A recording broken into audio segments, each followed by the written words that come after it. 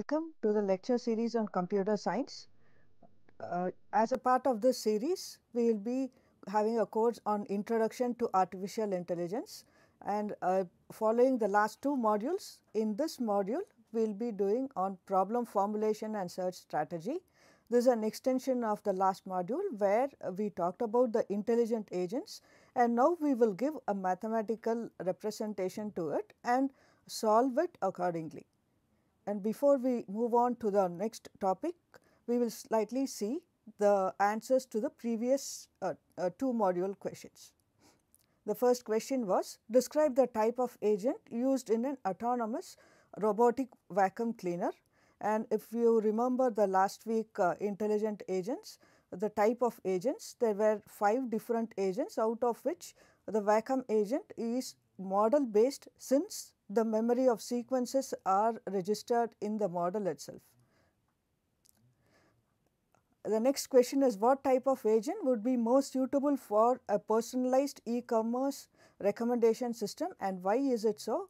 It would be learning agent because it has to learn the personal relationship between individuals, and it has to give the model on its own, so based on the learning. So, it is actually the learning agent.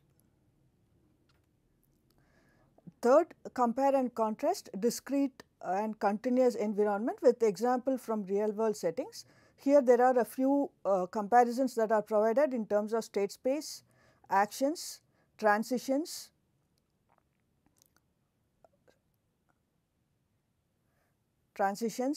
examples, complexity of the planning, and mathematical modeling. And we could see, I will take two examples here. One would be if we take the transition from one to the other. One is in discrete environment, it is fixed, whereas in the continuous environment, it is smooth, or there are some changes within the environment that cannot be as discrete, or it cannot be defined in particular that point of time. So, it is actually the continuous time. So, the examples here would be the chess for discrete environment and the elevator system, whereas in the continuous environment we already talked about in the last time, where it is autonomous driving, also the robotic arm. And the other comparison, we can take a look at it. Now, before we go into module 3, we will just go through a brief outlook of the different type of agents and then get into the problem strategy. So, already we saw agent is that perceives environment through the senses, which is from here, and acts through the actuators, which is right here. So, this we already saw, and we also noted that there is a percept sequence that is available here. It is not only one particular thing that is coming up, but a sequence of the perception that are available, which is responsible for the processing, and based on it either one action could be taken or a series action could be taken based on the desirable feature. What is desirable? Then we went into the desirability of what is the rationality behind it.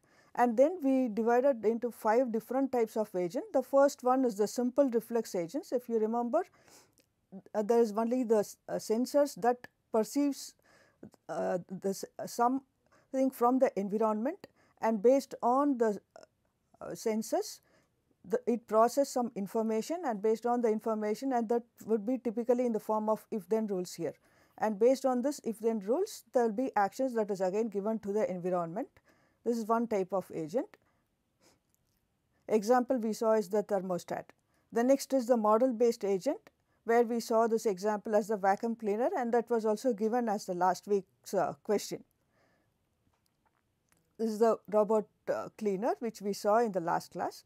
And the third type of agent is the goal based agent, where this goal is going to play a role in the type of also the modeling as well as the processing. So, based on the goal, the agent would process some action such that it would achieve to the goal. And in this class, we will be doing more detail into this type of agent. So, example we saw in the last class is the drone delivery agent. The fourth type is the utility based agent, where not only the goal or the model, but also the utility in the form of how happy I would be in such a state. So, that played a role.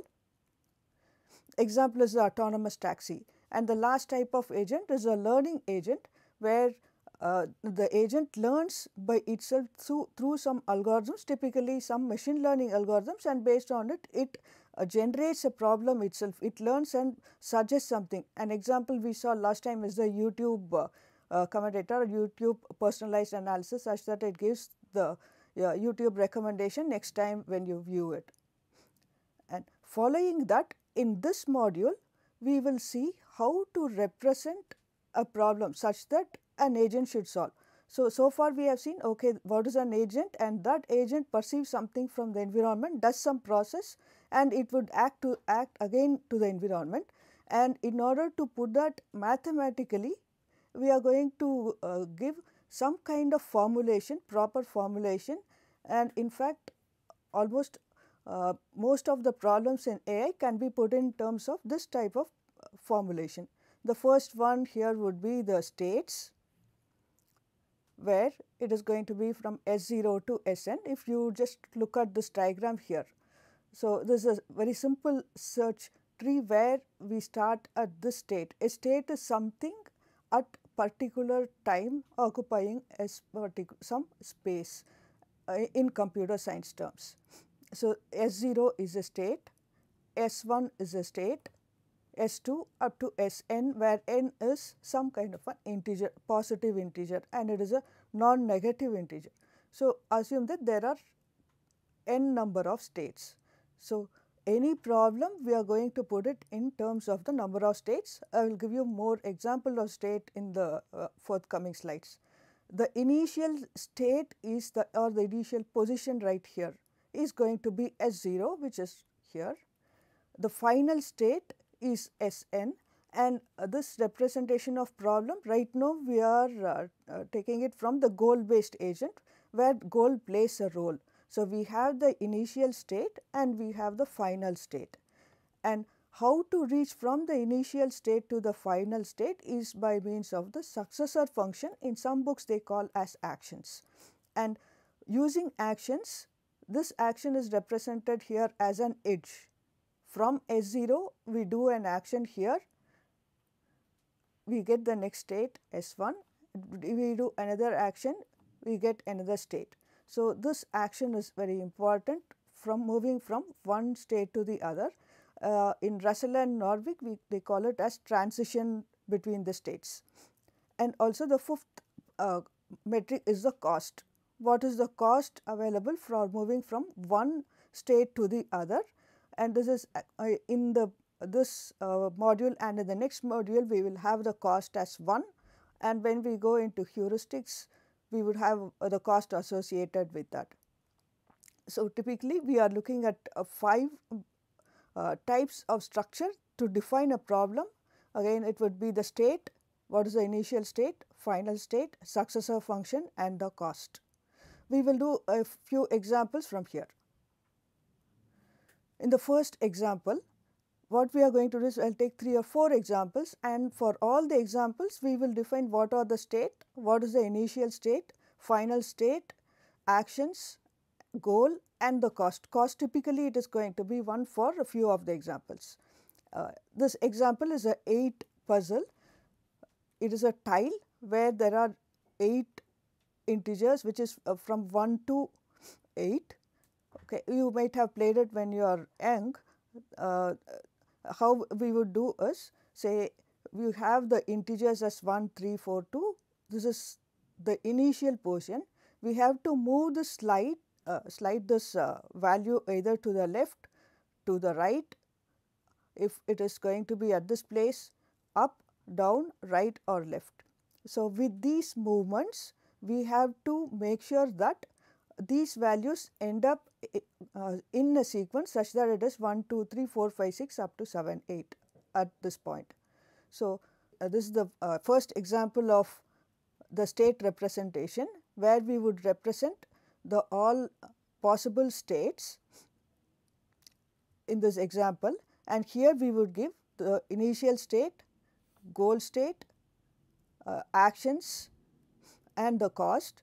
A cost typically here it is going to be 1, and if we see the state mathematically we can describe as 3 cross 3 matrix. For example, if you see the first figure, first here is a blank where this blank represents 0 0 can represent a blank, and in the tile if we move 1 towards the left we will get this configuration, and when we move 2 up we will get this configuration, and when we move 5 to the left we get this configuration, and when we move 6 to up we will get this configuration. And here the initial state and final state are there. The actions are going to be up, left, right and down except for the rows or columns. And for the rows or columns it is just going to be left or right. In terms of columns it would be up or down. The second example, it is a water jug problem, and this puzzle also you might have played when you are young. The puzzle goes like this.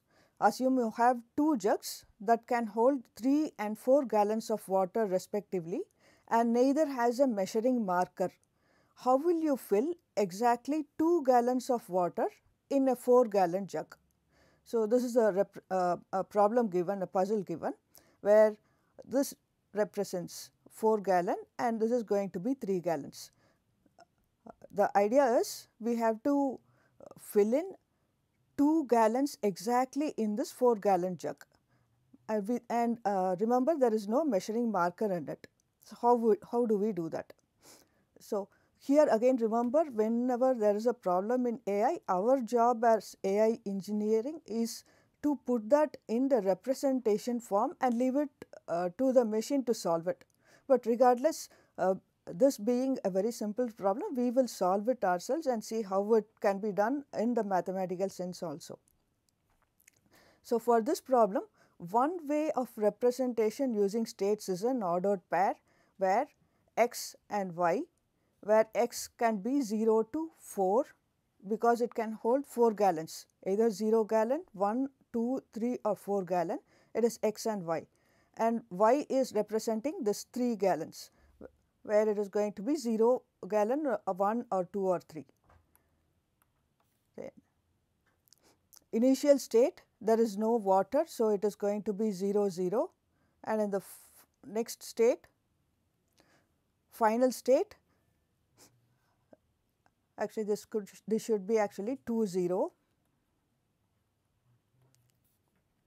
4 gallon and 0 is representing 3 gallons. So, exactly 2 gallons on 4 gallon leg, it would be 2 0,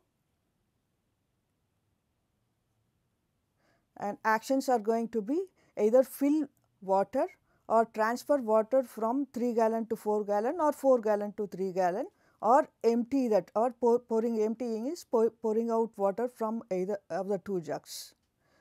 So, let us solve it through our head again through the mathematical sense in ordered pair. Assume that 3 gallon or 4 gallon empty. Here the representation is, the first one is 3 gallon and the second one is 4 gallon. So, if it is empty, it is going to be 0 and 0. The next we are going to fill 4 gallons. So, the second 4 gallon would have 4 gallons of water jug and pour from 4 gallon to 3 gallon. So, the 4 gallon would have only 1 gallon water, the remaining as 3 gallons of water. Empty 3 gallons, which is 3 gallons out, and pour from 4 gallon, which is from 1 gallon to the 3 gallon jug, which would be 0 and 1. So, essentially at this point 4 gallon jug would have 1 gallon of water, and fill the remaining 4 gallon water. So, this would be 1, and after filling water, this 4 gallon jug would have 4 gallons of water, and pour from 4 gallon to 3 gallons of water. So, from this 4 gallon water we could pour only 2 gallons of water here. So, the remaining 2 gallon water would stay back here. So, this is actually the goal. So, this is how the search would take place. So, this is an example of water jug problem, and the purpose that is given here is how are we representing it as states and what are the actions and which is the starting state and ending state. So, if you could remember, the starting point was 0 0, which is the initial state, ending point is x 0 x 2, which is the final state, and this is going to be the action fill, empty, fill is the actions, and the cost here we are assuming as 1. Okay. The third example is the missionary and cannibal problem. Again, this is a simple puzzle which we have done it when you are young, and the puzzle goes like this. 3 missionaries and 3 cannibals are on the left side of the river along with a boat that can hold 1 or 2 people. The boat cannot cross the river empty. Find a way to get everyone to the other side without ever leaving a group of missionaries in place outnumbered by cannibals. Otherwise, the story goes like the cannibals would eat the missionaries. So, in this diagram you could see the 3 missionaries and 3 cannibals on one side, a boat is towards the left side, and the question is you have to solve such that 3 missionaries and 3 cannibals are moving to the right side with the boat towards the right, such that there should not be more number of cannibals than the missionary. For example, there should not be 3 cannibals and 2 missionaries, else cannibals would eat the missionary. So, for a problem like this, how do we represent it in AI? Is typically, say, one of the representation can be something like a tuple with the 3 alphabets or variables here, which could be states as the left bank, the right bank, and the position of the boat. The position of the boat can be either left or right. The initial state is 3 cannibals and 3 missionaries on the left side of the boat. This is towards the left bank, so they are on the left side. On the right bank, no one is there, so it is 0, and the position of the bank, it is going to be L. The final state, it is 0 in the left bank, and all the 3 cannibals and 3 missionaries should be on the right side, and the boat should be on the right side. This is the final state, and the actions can be either 1 missionary and 1 cannibal can go through the boat, 1 missionary alone can go into the boat, or 1 cannibal, or 2 missionaries alone or 2 cannibals, they can go on the boat, and the cost is going to be 1 again in this case. So, this is an example of the state space, the entire state space of not the entire state space, one part of the state space that can be represented for the missionary and cannibals problem, where you could see the 3 cannibals and 3 missionary both towards the left, and if the action is 2 cannibals towards this side, then the 2 cannibals are on the right side here. If it is going to be 1 missionary and 1 cannibal, then you would have 1 cannibal and 1 missionary here and 2 cannibals and 2 missionaries over the left side. And if we take this action, 1 cannibal is towards the right side, the remaining on the left side. So, this is how the search proceeds, and we could see that reaches the final state where 3 cannibals and 3 missionaries are towards the right side. And in example 4, in last module we saw this example of vacuum world. We will take the same example and see the problem representation. The states here are going to be, and remember this is a room where there are 2 rooms, and in the 2 rooms there can either be dirt or no dirt, clean or not clean. So, we could have 8 different combinations, whether it is A represents one room and B represents another room. So, either A clean or B clean, A clean or B dirty, A dirty or B clean, and A dirty or B dirty. So, there are 4 typical combinations available, and if you see the initial state, it is A dirty and B dirty right here. This is the initial state. the final state is going to be A clean and B clean, which is here. This is the final state, and the actions you could see is the suck from here. If there are dirty, then it could suck, or going right, the vacuum cleaner is on the left side, and if it goes to the right side, it is in this state. And if it is in the right state, if it goes left, so this is going to be the actions: left, right, suck. These three are going to be the actions, and the cost for that also is 1. Now, we have seen 4 different examples for the problem representation. So, what we have seen so far is, given an agent and given a starting state and ending state with a goal, can be formulated into a proper problem representation. And that problem representation was in terms of state space with initial state, final state, actions and cost.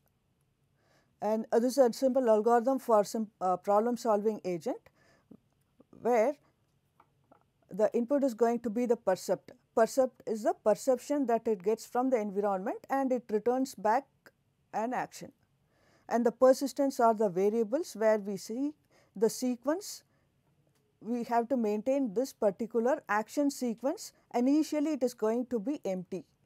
This sequence will be empty, but once the algorithm completes, there will be a sequence of actions. At particular state, there will be some description on the current world state. Typically, you can imagine that from the simple reflex state or the model based state, where the model based state has some information regarding the states coming from the environment.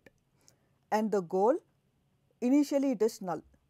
Now, the problem start. The problem formulation is the update state, whatever we have seen so far with the 4 or 5 representation will encompass this condition, which is the update state, where it would have the initial, final, where the initial state, goal state and the sequence action, and that will be updated as a problem formulation state. And if the sequence is empty to start with, then we are going to do all this. Formulate goal with respect to the goal, and the formulate problem with respect to the problem, and given these conditions, once we have formulated the problem into the 5 categories that we have discussed so far, then our approach is to find the solution. In order to find the solution, we have to do some kind of a search. So, this is the most important thing that we are going to do now. So, how to do the search, so that, and using that search, we are going to put that sequence of actions in the variable called seek. And if that sequence is a failure, then it is nothing, it is actually a null action. Otherwise, take the first action and put it across, so that the agent should do that particular action, and the rest of the actions will be put into the sequence of the variable as SEQ. So, this you can map it up to the problem solving agent, or typically the goal based agent. Now, we will go through the details of the search based agent, and the first search based is going to be the breadth first search, but before that we will see what search is. So, assume that this is again an example taken from Russell and Norvig, and this is a map of Romania, where this is a particular place location called Arad, and once from Arad there are 3 branches that are branching to different places. One is Sibiu, another one is starts with T and Z. So, how the search proceeds is being given here. So, once we expand this condition Arad, it moves to this state, and once we expand SIB, it moves to this state. So, this is an informal algorithm for search, and then we will move into the details of the other algorithm. Typically the algorithm goes like this. It returns a solution or a failure, and first we will initialize the frontier. Frontier are the leaf nodes, and once the leaf node is known, we have to start with the the loop, it goes repeatedly, and if there is a frontier is empty, frontier is the leaf nodes, choose one of the leaf node from the frontier and remove it from them, and if it contains a goal state, then return to the corresponding condition, otherwise expand the chosen node. Okay. So, that is the informal algorithm. In the next module, we will be seeing details about that algorithm, and before we close, these are a quick few questions. One question, the first question is the problem formulation for chess, a 4-queen problem where you have to place 4 queens on a chessboard such that all the 4 queens does not interact with each other. The second question is replacing a say if you are in a district, you are in one point in your place and you have to reach to the other place, how will you represent that in terms of the state space? As a summary of this course, what we have done so far is the problem formulation in terms of the 5 aspects: state, goal, action, cost, along with the initial point. And we did 4 different examples for the problem formulation, and also gave a small introduction on the search technique. In the next module, we will be doing the search introduction in detail with uninformed search. Thank you.